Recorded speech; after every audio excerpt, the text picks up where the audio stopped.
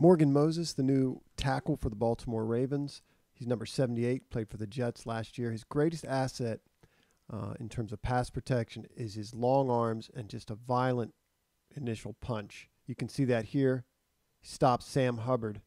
Perfectly timed or perfectly placed right below his armpit. You can see Hubbard's head gets jerked with the force of that. He continues to move his feet, and I like that, and reset his arms. Watch that punch again.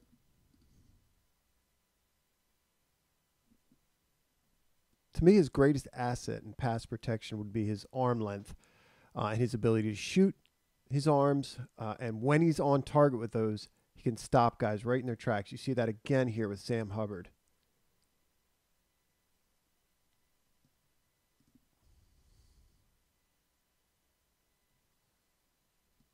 Here it is again against a different defender. You see him kick slide out. There's that punch. Really, that's the key with him. We'll see that as the video goes on. Nice job getting square between the quarterback. That punch knocks 96 outside and off balance. Watch it again.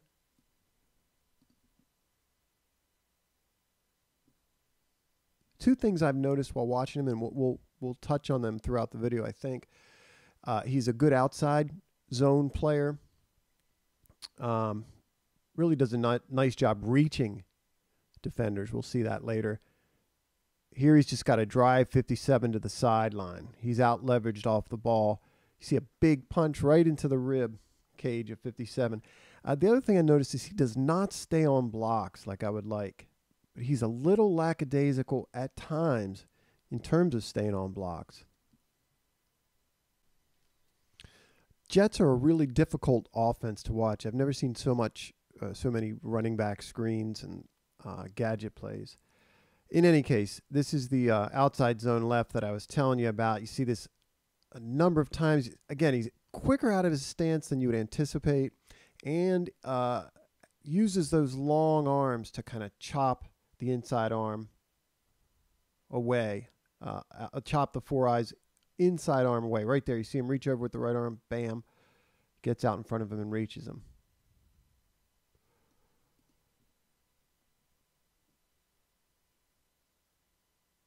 See another example here of his technique in executing a reach block, again called a four-eye.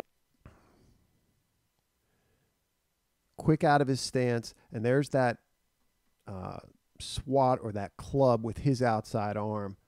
He's able to get out in front, and it doesn't look pretty, but right there he reaches him.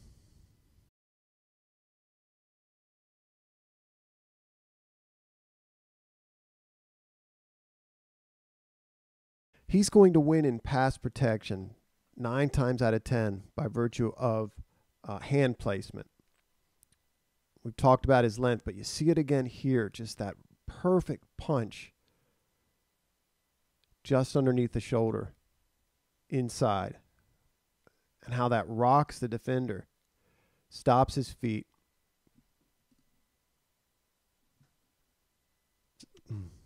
Much looser with his hands here versus Indianapolis. Wilder, you can see he opens up his chest, very wide hands. He gets knocked back here.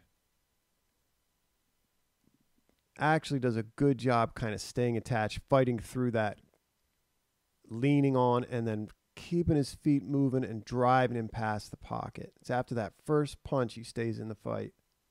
Watch it again.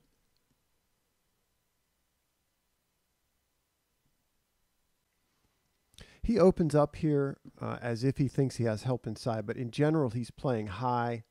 He tends to do that. He opens up his chest. You see him kind of lunge and miss there. He gets beat inside. I do think he has a hard time recovering once he's beat.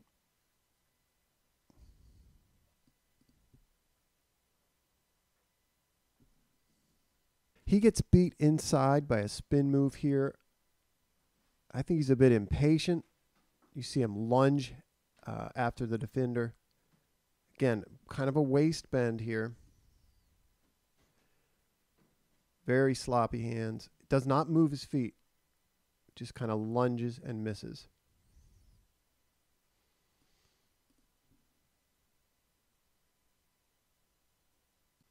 Again, I see him as impatient here, sloppy with his hands, just kind of reaching and trying to grab. He gives up his chest, gets moved. He does have help inside, but cannot move his feet effectively to get in front of this rusher. I think that's something I've noticed. He has a hard time recovering when he's beat.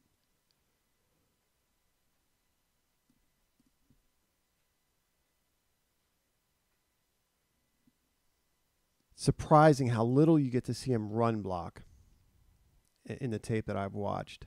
Before he gets his second foot down, he's fit up on the defender.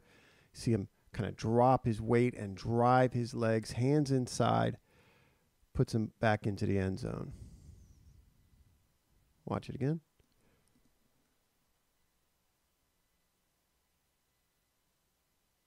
Nice movement on this double team.